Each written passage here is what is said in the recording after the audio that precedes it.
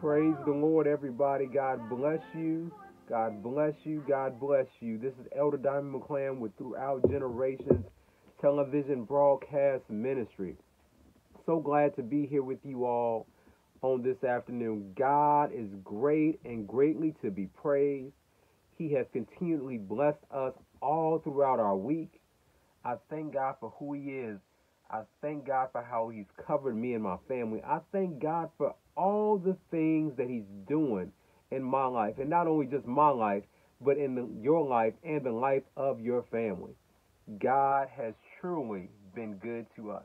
Let's just give God a hand clap of praise. He's been so good. Lord, we thank you. Lord, we thank you. Lord, we thank you. I give honor to God, who's the head of my life. To my own pastor, Superintendent Chester Cameron, All Nations Church God in Christ, Gary, Indiana. To our First Lady Missionary Teresa Cameron. To the visionary of this program, my own mom, Evangelist Rochelle Melton. God bless her. And I thank God especially for my own wonderful wife, Sister Kimberly McClam. She is so wonderful. She is so awesome. She's a blessing to me, a blessing to our household. Just a great woman of God overall. I love my wife dearly. And to my 4 awesome daughters, God has truly blessed our house. Thank the Lord for being saved and sanctified and filled with the precious gift of the Holy Ghost, with a mind and determination to go on with the Lord.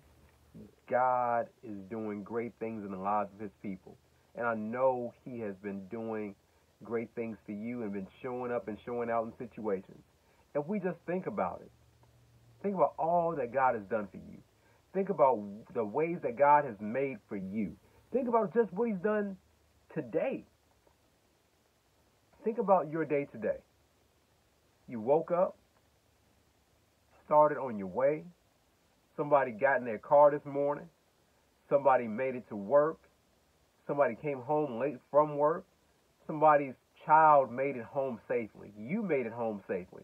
So many things have been happening, but God spared your life. He didn't allow you to get any bad phone call last night about anything that happened. We thank God for His protection. We thank the Lord for all that He's doing in our lives. And we got to make sure that we don't take it for granted. Because I know some things just happen so quickly. We're used to just the Lord protecting us. We're used to the Lord healing our bodies. We're used to the Lord continuously making ways. Making sure we don't take that for granted. I'll say that one more time. Making sure we don't take God's grace, mercy, protection for granted. Appreciate it. And show Him that appreciation. Just in your house, just raise your hand and say, Lord, I thank you. Lord, I thank you. Lord, I thank you. I don't take it for granted. I want to say thank you for protecting me and my family. I thank you for covering us each and every day. It's a special blessing what all that God does for us. And it's so amazing. So amazing. So wanted to make sure to say this on the air. I said it on the radio, but on last Saturday actually, the visionary of this program, my own mom, it was her birthday. It was her 67th birthday, and we had an opportunity to celebrate with her, and it was such a good time, and we praise God for being able to celebrate with my mom. She's moved down here in the area with us. She lives 15 minutes away from us. For those that don't know, my mom has lived in a separate city for over 19 years of me and my wife.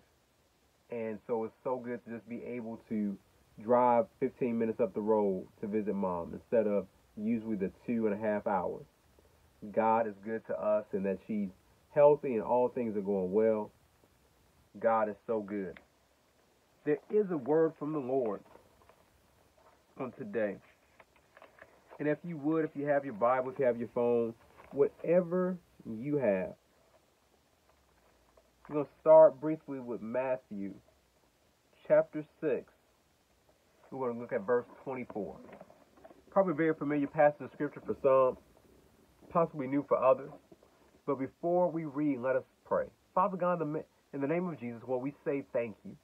Lord, thank you for all that you're doing, all that you're going to do. Thank you, oh God, for looking over us, oh God. Thank you, O Lord, for protecting our families. Oh God, thank you, O Lord, for touching our minds. Oh God, thank you, O Lord, for healing our hearts, oh God, in the name of Jesus. Say, Lord, you even right now in the name of Jesus, anything that's trying to come against the will of God, the devil is a liar. Lord God, we ask you even on today, cover your people, oh God. Heal broken hearts on today, oh God. Lead us and guide us in your way, oh God. Deliver and set free, oh God, in the name of Jesus. Touch every bereaved family, oh God, in the name of Jesus, oh God. Touch their lives, touch their situations, oh God. Bless every circumstance, oh God. Oh God, we believe that as we're listening to your word, oh God, as we're speaking your word, oh God, as we're praying for your people on today, oh God, that you're working out situations, oh God. So where two or three gather together, you be in the midst of it, oh God. And we know that you're in the midst even right now, oh Lord.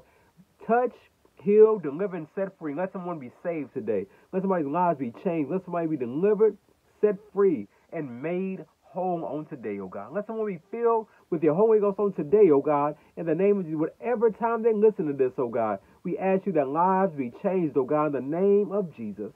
Oh Lord, we ask you even right now the word of my mouth to speak your word, oh God.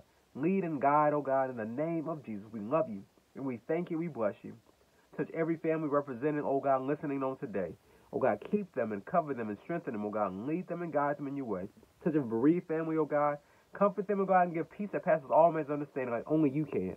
We love you, and we thank you, and we bless you. We give you all the glory, all the honor, and all the praise. In Jesus' name we pray. Thank God and amen. Amen. So, turning to Matthew chapter 6, I'm going to start with one verse. Verse 24. Matthew 6:24 reads, "No one can serve two masters, for either will hate the one and love the other, or else he will be loyal to the one and despise the other. You cannot serve God and mammon."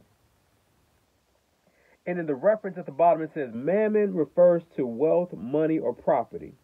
No man can serve two masters because the time will come when they make opposing demands. Jesus advises us to invest in our future with him by giving of ourselves. Mammon encourages us to collect material objects for our present enjoyment. And even in that, we know the word says that the love of money is the root of all evil. We also understand that, money is a help. We want to make sure that we don't put anything before God. We don't want to put any money, any person, no one before the Lord. Let me say it again. We don't want to put anything or anyone before the Lord in any capacity. I love my wife. I love my children, but they don't go before the Lord. Love them dearly, but they do not go before the Lord. We find ourselves in trouble when we start putting things and people before the Lord. And somebody may be on here and saying to me, well, who in the world does that? Like, does anybody put people before the Lord? Anybody put things before the Lord? Well, let's take a self-evaluation. Just talking as God is leading. A self-evaluation. All right. So how often do you spend time with God? And I know you can't answer me in a way where I can hear you because we're on the TV today. We're on the app. So I'm on the phone listening. But think about how often do we spend time with God? How much are we praying? How much are we reading our Bible? How much are we involved in ministry? How much even do we attend church even in person or virtually? And I know that's not the totality of somebody's walk. But let's just think about it. And let's compare it to how often I watch TV, on the app. And not just how often I watch TV, what am I watching on TV? What am I feeding my spirit each and every day?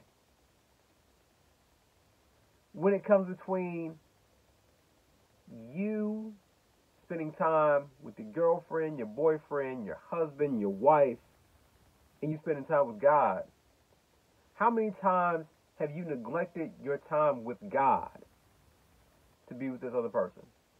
And God understands we have responsibilities. God knows that, the things we have to do. We've got to make sure that we're not putting people or material things before God. From the basic of the basic, how many of us have missed worship because we want to make sure we go and watch that new car and buff out that new car that we really, really, really desire, and probably pray that God blesses us with it. And all of a sudden we putting that before God. And I know somebody may say, man, you're getting too deep. It ain't even like that. I just like my car. The rims I got are nice. That's just what we do. But I'm saying, when we're putting things before God, it's a problem. When I'm worshiping a person and I'm worshiping an object, when I'm worshiping money and I'm not giving my worship, my all to God, it's a problem. It's not a small problem, it's a big problem. Because those people can't save you. That car can't save you. That stuff ain't going to send you to heaven. That stuff will throw you off and have you somewhere doing some things that you have no business doing. The Bible says don't give place to the devil. You know, John 10:10 says this: the thief cometh but to kill and to steal and to destroy. And the Lord said, but I'll come that you might have life and that you might have it more abundantly. So the devil comes to kill, steal, and destroy. And he'll use whoever he can to try to kill you, steal from you, and destroy you. And it doesn't have to be in that same way, but he's going to try to get you. But don't be distracted. Don't let distractions come into your life and take away your commitment and your quality time with God. Gotta stay focused. Sometimes, some of us were really, really focused before life changes happen. Some of us is really, really focused before we start dating that person. Some of us were really, really focused before we got that new job and started making more money. Some of us was really, really focused when we were on the bus stop getting rides everywhere. And then until we got that new car, then all of a sudden our desires changed and we weren't as focused on God as we needed to be. If any of this is stirring up in your spirit, any of this is, agrees, say, hey, that was me. Say, Lord, forgive me. Lord, forgive me. Please, Lord, forgive me. Because I want to recommit myself to you. I want to recommit my time to you. Because we can find ourselves doing every other thing but spending time with God. And sometimes it's not about the quantity of the time. It's about the quality of the time. Because I know everybody got to work. Somebody may say, you know what? The Diamond, I don't have that much time. I'm working a 70-hour work week. I got all these other things going on. You don't know what's going on with my family. There's a time where you may not have a whole lot of hours, but the time that you do have is quality time. Where I'm praying to the Lord and I'm talking to Him, I'm seeking His face and I'm asking Him, not just for stuff, not for stuff that feeds me in my own selfish ways. I'm asking Him what he have for me to do. I'm seeking His face for words and knowledge and wisdom and guidance, not with a Christmas list, a what I want from you list. I want to spend time with Him. I'm taking out a time where I can be in a quiet space that I'm only not talking, but I'm listening to His voice, wanting to hear what He's saying to us. Even if He's saying it to us in His Word. If you're reading your Word and you're praying and you get the unction of the Lord to go somewhere in the Word and He's speaking to you right then. But we got to make sure we're taking that time to do that. God wants to spend more time with you. He does. He wants to spend more time with you because He loves you. He created you special. You are a special, anointed, and wonderful person that the Lord wants to use in a mighty way. The problem comes at times when we don't even know how the Lord wants to use us because we're not even going to the source for direction. He wants to use you. He wants to lead you. He wants to guide you. He wants to heal you. He wants to deliver you. He wants to set you free. He wants to heal that pain. He wants to heal that hurt. He wants to move in your life quickly. He's not saying that you have to go and do something in such an elaborate way that it seems unfathomable to you, but he wants your time. If we think about it in the most basic relationship, or even basic friendship, how would you feel if your friend never spent time with you? Ever. You the one that's always got a call. You the one that's always setting appointments. You're the one that when you set appointments, they don't even show up. How much longer would you want to be their friend? How quickly would you have a come to Jesus moment with them and say, you know what, our friendship is not balanced? Or would you just, what they say, ghost them? Would you just stop calling them? Would you block them on your phone? But I don't think anybody that's listening to me today would want to be in a lopsided friendship. And Lord knows you wouldn't want to be in a lopsided relationship, a lopsided marriage. You wouldn't want to be in any of that where you are the one that's giving out everything and the other person is not even bringing anything. We don't want to be in a lopsided relationship with God where we're never seeking his face. Because we know that God is always going to give above and beyond anything we can do. But he does want us to come to him. He talks to us about coming to him all the time in his word, trusting him in his word. And he wants us to do that. He is our Father. And fathers want their children to come to them. Not just at their point of need, but just some quality time. I'm blessed to be a father of 4 daughters. And I love spending time with my daughters. It's a blessing.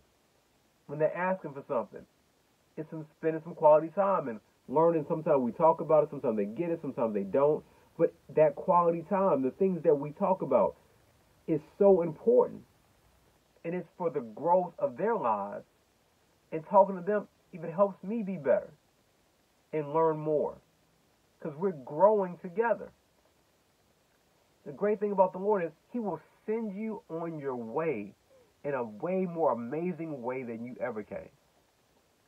And as parents, that's what we want to do to our children. Instill in them so much greater and so much more in them that they leave prepared, they leave focused, they leave encouraged, they leave uplifted, they leave strengthened, they leave delivered, they leave healed from any hurt that's ever happened. That's what God wants to do for us. But we got to make sure that we spend time with him. You got to make sure that we do it. And the thing is, choosing him. Choose him above everything else. Choose him above anybody else. The song that they would sing in church years ago and sometimes even currently today, can't nobody do you like Jesus. Can't nobody do you like the Lord. Meaning, there's nothing that anybody else can do for you that will equal what God does for you. Hallelujah. Nobody else, no matter how good they look, no matter how nice they smell, no matter how close they are to you, no matter how much they tell you they love you and they need you and they want you and that you're this and you're that and how amazing you are, can't nobody do you like Jesus, no matter how much money they give you, nothing, what kind of car they give you, whatever they give you, can't nobody do you like Jesus. And we got to make sure that we're not trying to substitute anybody to do us like Jesus. There is no substitute for Jesus. You want the true, authentic, loving Son of God, Jesus Christ, our Lord and Savior. There is no substitution. Want all of Jesus. And if you don't know Him, it's time to get to know Him. If you don't know the Father, it's time to get to know Him. If you don't have the Holy Ghost, it's time to get to know Him. There's no substitution. And oh, when you surrender to God and get the precious gift of the Holy Ghost, give the Lord your life will change. Instantly. I'm not saying you never have a problem again. I'm not saying that, everything will be perfect every single day. But I'm saying that you have a God that loves you and is with you every step of the way and will take you through the situations and help you raise above any area that you could ever think of. Because He loves you even more than you can ever imagine. Think about this, that God loves you way more than you can imagine. Way more. Way more than you can ever imagine. God loves you. If you think about how much somebody can love someone, even higher than that, God loves you. God loves you. I don't know who needs to hear that today, because this wasn't the original direction I thought that the Lord was going to take me in for today. But God loves you. Some may not have been feeling love. Somebody been feeling forgotten. But God loves you. No matter what you've done in your past, God loves you. No matter the mistakes you made, no matter the things that you're even thinking about doing right now, God loves you. And you don't have to do it. Somebody maybe even think about selling their body right now. God loves you. You don't have to. Don't do it. Somebody's out there thinking about selling that last bit of drugs. God loves you. Don't do it. There's so many things and so many decisions that we've been trying to make on our own. Come to Jesus. Just come to Him. So, John 3:16 says, "For God so loved the world that He gave His only begotten Son, that whosoever believeth in Him should not perish, but have everlasting life." For God so loved the world, us out here in this world, that He gave His only begotten Son, Jesus Christ, the only begotten Son of the Father. He gave Him for us, that whosoever believeth in Him should not perish, but have everlasting life. So if I believe on Jesus, I live for Him, I accept Him as my Lord and Savior. I live right, making a change in my life because God has cleansed me. He's made me anew.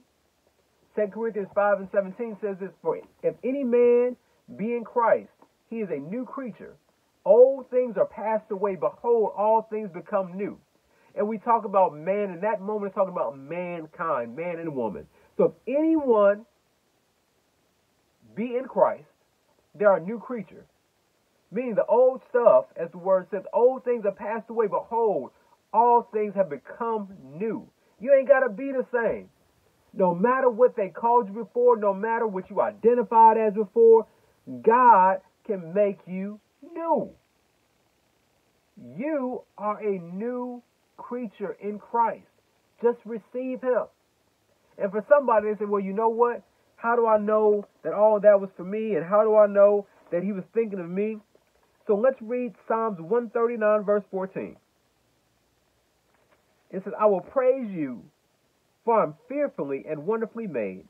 Marvelous are your works, and that my soul knoweth very well." the New King James Version.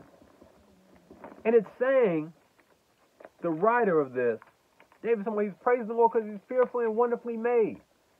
God took out the time to make you. It wasn't by accident that you got here. It wasn't by accident the way you look. God took out the time and created every small detail about who you are.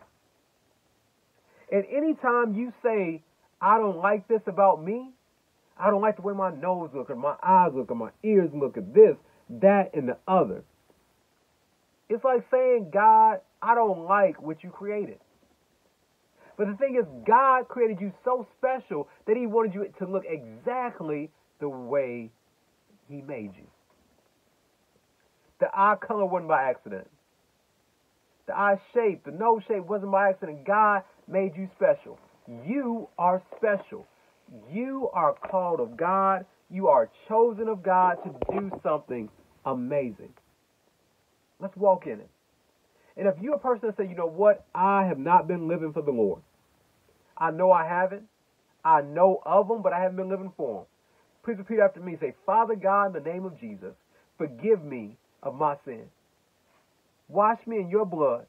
Clean me up, O God, that I may be whole in you.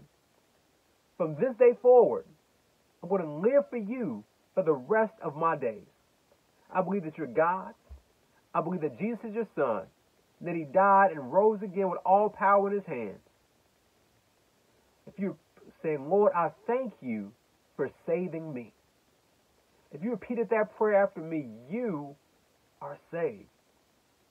Hallelujah. Thank you, Jesus. Hallelujah. Thank you, Jesus. And somebody may be saying, you know what? I was saved, but I know that I have not been living up to my full potential in Christ. I've been putting other things before the Lord. I've been finding myself being distracted and putting things in my spirit that I shouldn't be. If that's you, we're going to pray. We're going to pray for everyone, the person who just accepted Christ and the person that wants to grow closer, and for those that may even want to come back. So, Father God, in the name of Jesus, Lord, we say thank you even right now. I thank you for my brothers and my sisters, oh God, who've accepted you. I thank you for those that are coming back to you even the more, oh God, recommitting themselves to you, oh God. I thank you, oh God, for spending quality time with you, oh God. Lord, I ask you first, oh, please forgive us of any sin we may have committed, knowingly or unknowingly. Oh God, we ask you to change lives on today, oh God. Oh God, we ask you to allow us to spend more time with you, oh God. Give my brothers and my sisters, oh God, what you would have for them to do, oh God. Let them seek your face even the more, oh God. Lead them and guide them and strengthen them, oh God, and touch their lives, touch their family, touch every situation. Move in every circumstance, oh God, in the name of Jesus. Oh God, we thank you for overflowing their life, oh God. We thank you, oh God, for them being part of this chosen generation, oh God, a royal priesthood, a peculiar people, and a holy nation, oh God, as you say in your word, oh God. Lead us and guide us in your way, oh God. Bless every family represented here. Oh God, we ask you even right now to do great and mighty things in the lives of your people, oh God, in the name of Jesus. Continue, oh God, to make all things well, oh God. Continue, oh God, to make all things new, oh God. Continue, oh God, to make ways out of no way, oh God, in the name of Jesus. Oh God, you're awesome. Oh God, you're marvelous, oh God. You're magnificent and holy in every way, oh God. We thank you for all that you do. We thank you, oh God, for who you are. We thank you for sending your son, Jesus, to die for our sins, oh God. We love you so much and we thank you. And we bless you, oh God. In Jesus' name we pray. Thank God.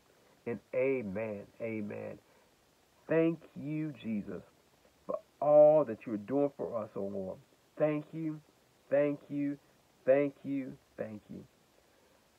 God bless you all. This is Elder Diamond McClam with Throughout Generations Television Broadcast Ministry. So happy to be here with you all today.